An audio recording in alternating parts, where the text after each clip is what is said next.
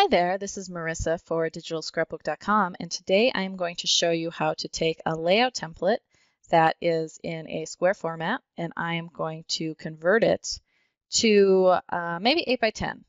This is a technique that you can use. It'll be versatile. You can change it to whatever size you want if you are not working in that traditional square format. If you are interested in digital scrapbooking tutorials like these, please take a minute to like this video and to subscribe to my channel down below. That would be much appreciated. Thank you. All right, so I'm here on DigitalScrapbook.com, and I'm just going to come here, and what I want to find is a layout template. I can spell really great. All right, here we go. And so most of the time, most of the layout templates you'll find will be in this square format, 12 by 12 usually, although you can obviously resize that easily down. And so today, though, we are going to talk about how to just easily convert it into a rectangular format. So I'm just kind of looking around here. Some are obviously going to be easier than others to convert. And let's go ahead. This one looks kind of fun because this one's already honestly kind of rectangular. So it should be not too much of a challenge to convert. You know, there'll be some customization in this process. It's not going to come out obviously looking exactly like it does here. So let's go ahead. We've got this layout. Oh, I had some other already downloaded. We're going to open it up, and we're just going to go ahead. And first what I'm going to do is I'm going to say image size. And so what I'm going to do first is I'm going to just convert it down to whatever the biggest of my dimensions is. So this is going to keep it square. So I'm just going to pick the biggest one. So if I'm going to change this to 8 by 10, I'm just going to type in 10 here and go ahead and say OK.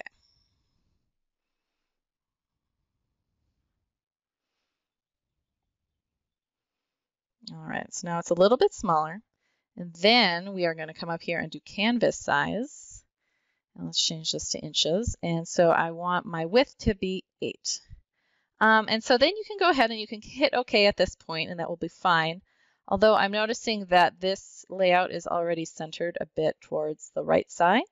So I'm going to go ahead and have them crop it towards the right so that I don't have to do quite so much moving. And so there you go. I mean, this is already looking pretty good. I'm just going to get my move tool here, and holding Shift, I'm going to click on a few of these layers, and then I'm just going to slide them over until they're in a good spot.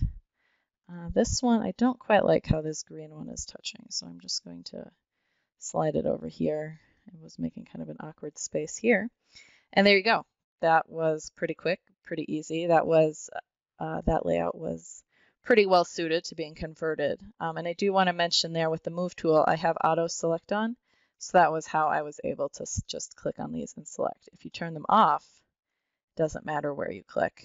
So that's just an easy way to do that. All right, let's see if any of these are all these ones I have downloaded here. Let's check this one out. Okay, so this one's got a bit more going on. So again, I'm just going to do the image, and I'm going to go down to 10 inches again. Okay, I don't have that font, but that is okay. Let's just go ahead, rasterize that. All right, so we're going to go down to 10 inches, and then I'm going to do the canvas, and I'm going to make the width 8, and I'm just, I think I'm going to do it towards the left this time. We'll see what happens. I'm not going to be able to see this stuff over here, like this purple bar is going to go missing. Okay, so now we've got all these layers here. And I'm just going to go ahead, and because I have, again, my auto select on here with my move tool, I'm just going to, okay, we're going to lock this. The bottom layer isn't locked, so I'm going to go ahead and lock that so it doesn't get in my way. And then I'm just going to drag this. And now I can move these around.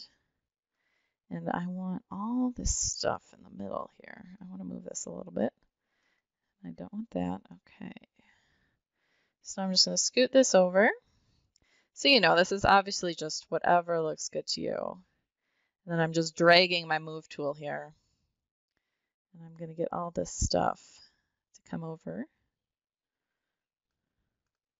And let's maybe slide this over a little bit. And then again, there's that purple bar, if you remember, that was on the right side. I think it's this layer here that's missing. I'm just going to hold down my control button and drag. Oh, there, it showed up again. I can bring that here. All right, that's looking pretty good. So that is just another example. Again, you know, you want to make things look how you want them to look. There's a lot of customization, obviously, with layout templates, but that is just how I would go about changing something that is square into rectangular. Thanks so much for watching this video. If you enjoyed it, please give me a thumbs up and take a quick minute to subscribe to my channel. Thanks a lot and have a great day.